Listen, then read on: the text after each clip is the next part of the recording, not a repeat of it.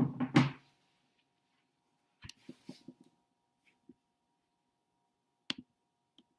everyone, welcome to OneClass livestream.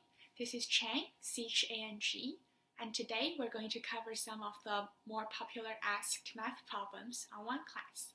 So let us get started.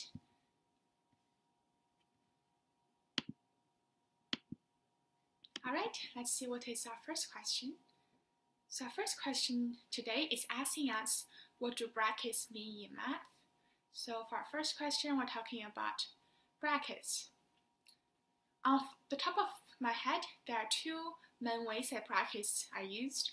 The first way is just to, let's just say way number one, is to group terms together. Group terms together for the order of operation. Group terms together for the order of operation. For instance, we might want to group.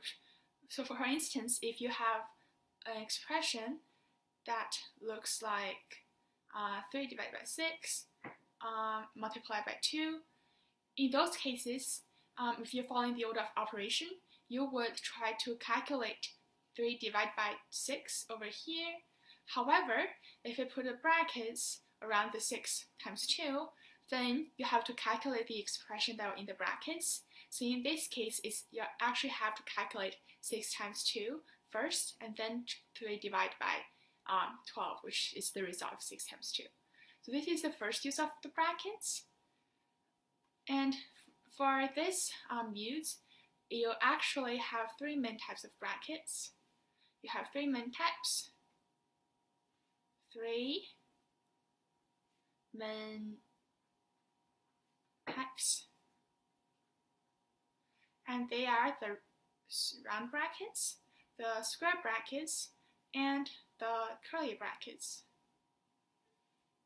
Also, I'm kind of assuming that the brackets are talking about round brackets in general, because there are a lot of uses of brackets in math, but I'm just going to talk about the two of the most common ones.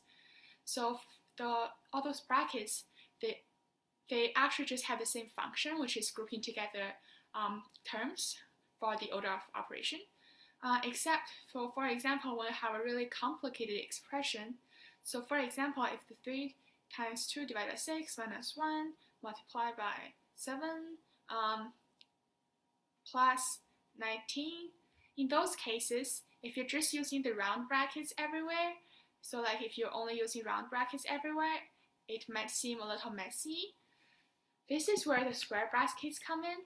So basically, as a kind of like a proper form, the round brackets should be the innermost brackets, and the square brackets should be the next up, and then it's the curly brackets.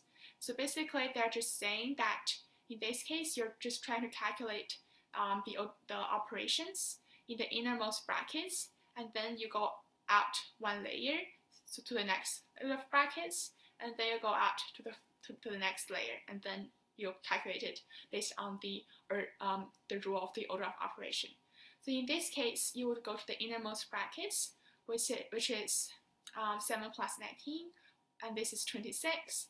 Then you go up to the next level of brackets, which is 1 times 26, which is still 26. And then you go up to the next layer of brackets, and it's 2 minus 26, which is negative 24, and they'll just calculate it normally. So yeah, this is kind of the first use of the brackets. And the second one of the really common use of brackets is just you use brackets instead of multiplication sign. Use brackets instead of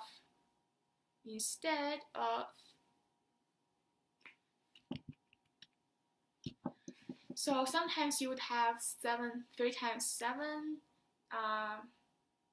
times 5x minus 2 times 18x plus 3.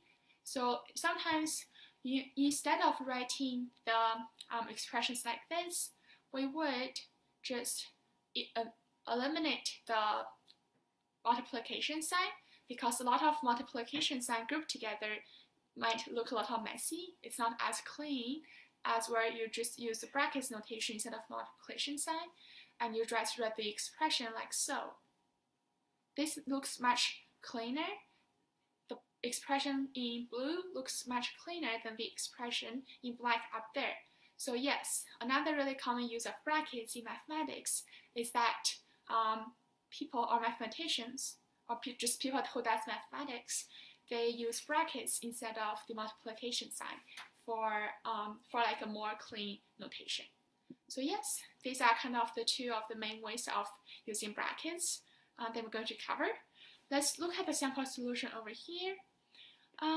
Yes, they just only mentioned the first use, but I guess this is definitely a valid use.